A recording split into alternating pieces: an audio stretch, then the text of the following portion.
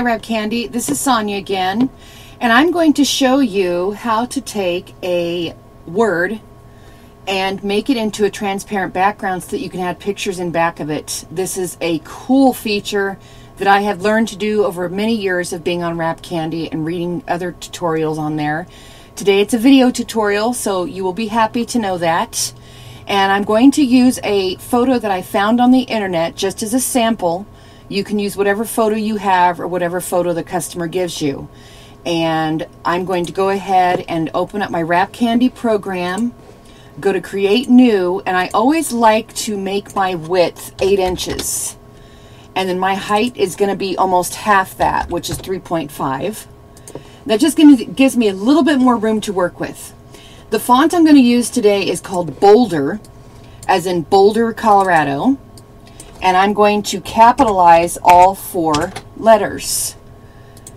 And then I'm going to go ahead and choose the Boulder font.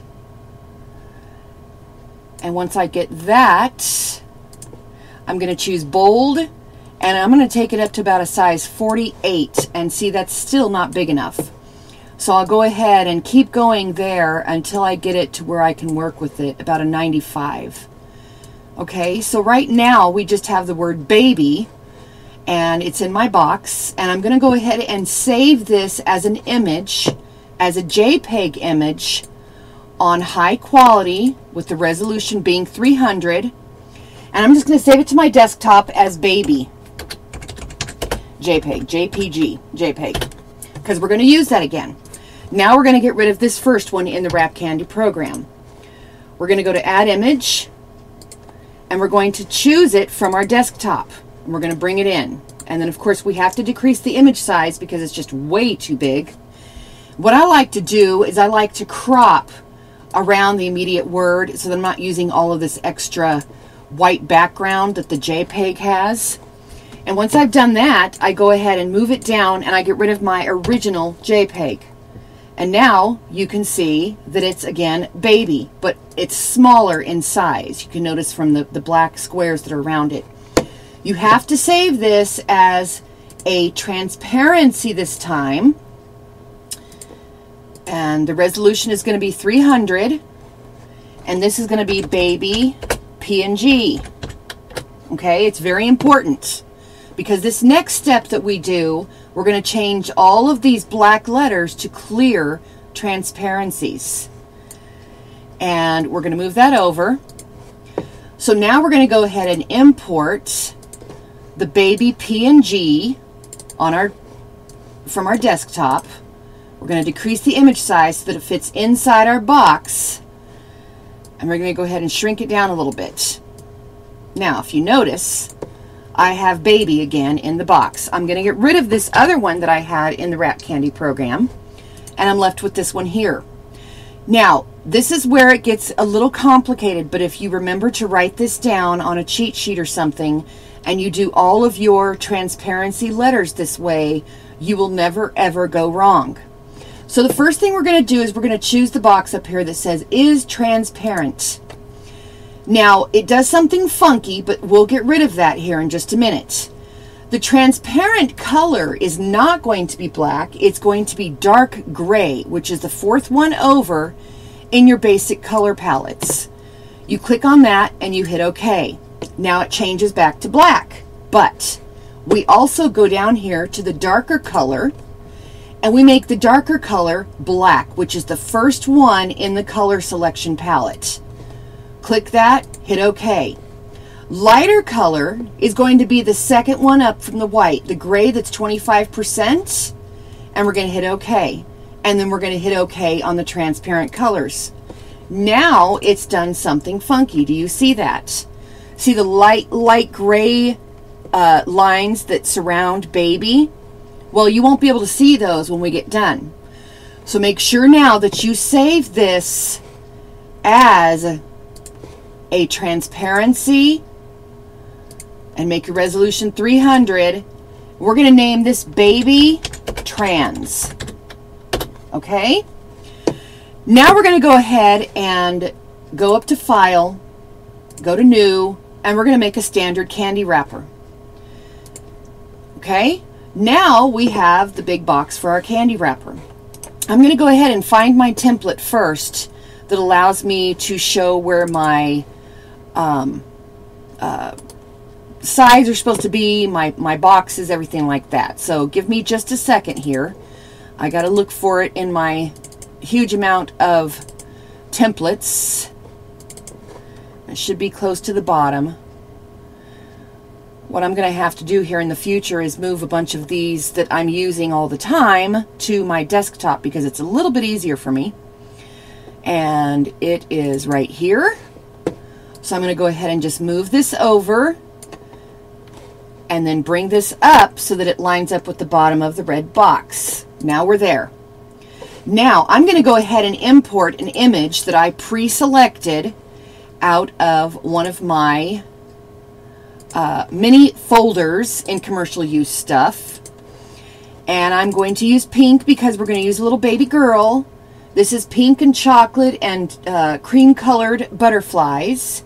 And of course, again, we only have to move it up to the bottom of, or to the top of the red line. This side doesn't matter because we're not printing out to here. So we're going to go ahead and make 2 rectangular boxes that are going to fit inside of here. Remember, the first tutorial that I ever showed you was how to make an SOE. And I'm going to go ahead and make the contour color white. And the fill color is also going to be white. We can always go back and make more borders going around this and everything. But we're going to go ahead and keep this at white for right now. And then I'm going to hit my Control-C, Control-V. For some reason, Wrapcandy does not like to work with me the first time I do that, anytime I open up a program. So I have to do it the long way the first time, and then it'll allow me to copy and paste every time after that. I don't know what the deal is.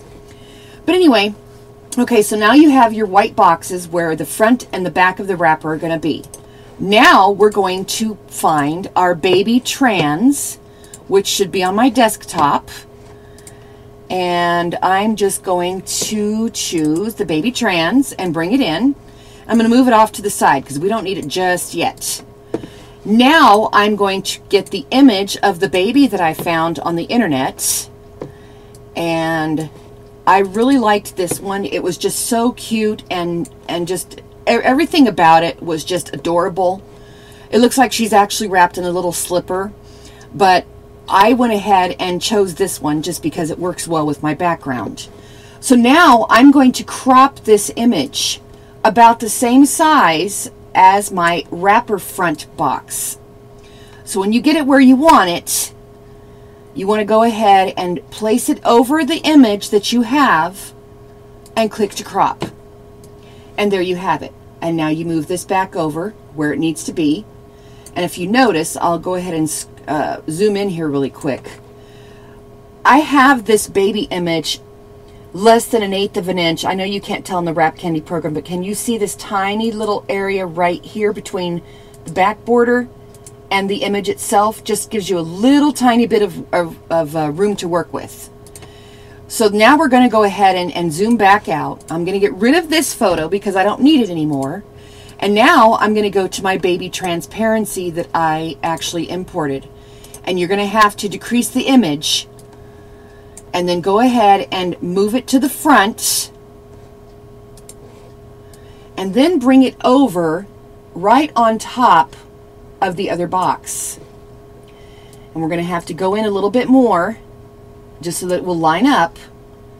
But go ahead and bring it down. And I'll go ahead and zoom in again so you can see what I'm doing.